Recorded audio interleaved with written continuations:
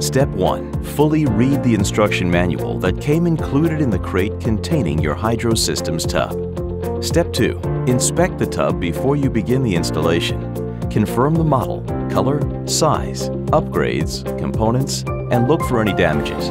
If there are any discrepancies, do not install the tub and contact Hydro Systems right away.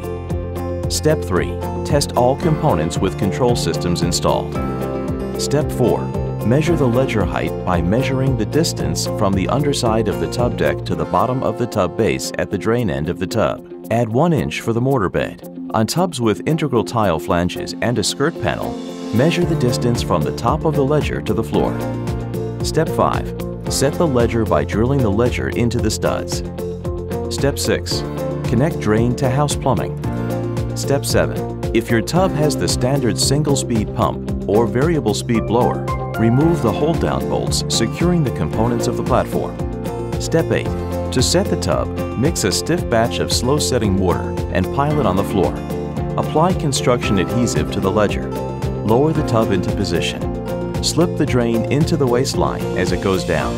Allow the tub to settle into the wet mortar, pushing the excess mortar out at the sides and ends of the tub.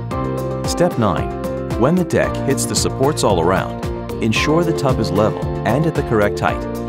Step 10. Pre-drill the holes for the tile flanges. Step 11. Fasten the tile flanges to the wall studs with galvanized nails or screws by drilling the studs at a level or parallel angle.